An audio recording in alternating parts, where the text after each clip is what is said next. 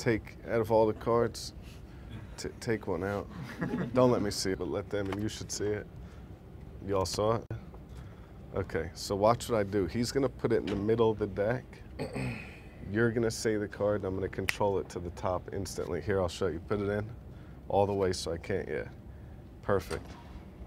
Say your card out loud. 8 of hearts. So look, if I just do that move, the A of hearts, you said? 8. Oh, you said 8? I thought A was weird. I was like, what's the A of hearts?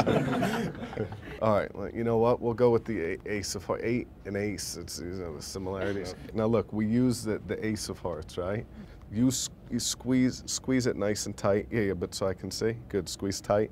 Good, and keep squeezing. Now, red ink is better, and this might work, and you have a thumbprint that's good. Keep tight, squeeze tight.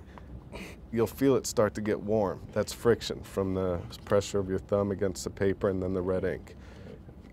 Tell me when it starts to get actually warm. Squeeze tighter if it's not getting warm. Is it getting warm? Yeah, it's warm. Okay, I mean it should, that's just friction. Yeah. Now what happens when it starts to get warm, give me pressure. If this works right, I just give it, see, I give it a twist, and you can see your print, see your thumbprint starting to come on there. Yeah. Lift your thumb directly off. Yeah, see now? Now it's 8 of hearts.